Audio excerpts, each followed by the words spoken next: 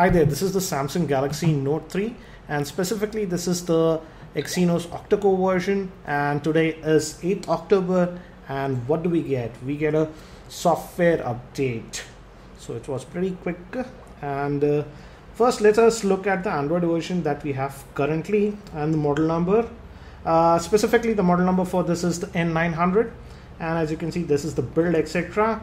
And let's actually look at the software update. I got it over the air, and as you can see it just says that it's a stability update. Actually I'm not having any issues with the Note 3. It's performing well. Only twice I had issues of keyboard error, but stability, it's nothing that I'm having any problems. So interesting to see that Samsung has launched this update. So let's quickly just install it and reboot, and it was a 25 meg update. Do let me know if you're using a Samsung Galaxy Note 3. Did you get this update for the Snapdragon version? Specifically this is the octa-core version that we have,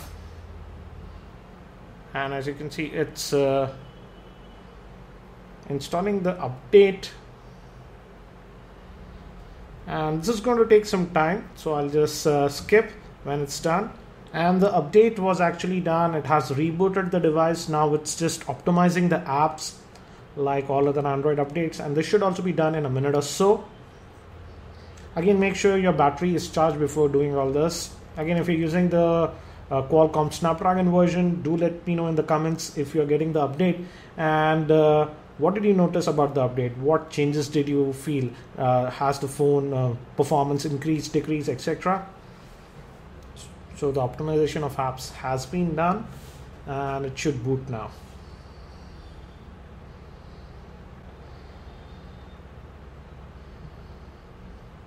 Let me enter my lock, and as you can see we got the message that the device is successfully updated.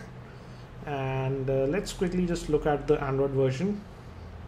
Let's go to general, let's go to about the device, and this is the info. The baseband is this one, and the build number is the one that you can see on the screen.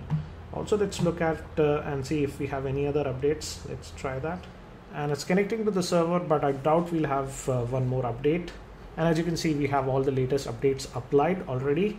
So again, if you're using a Samsung Galaxy Note 3, do let me know if you got this update and what changes have you noticed to your device after this update. Again, it's too early for me to comment on this update because I just got it.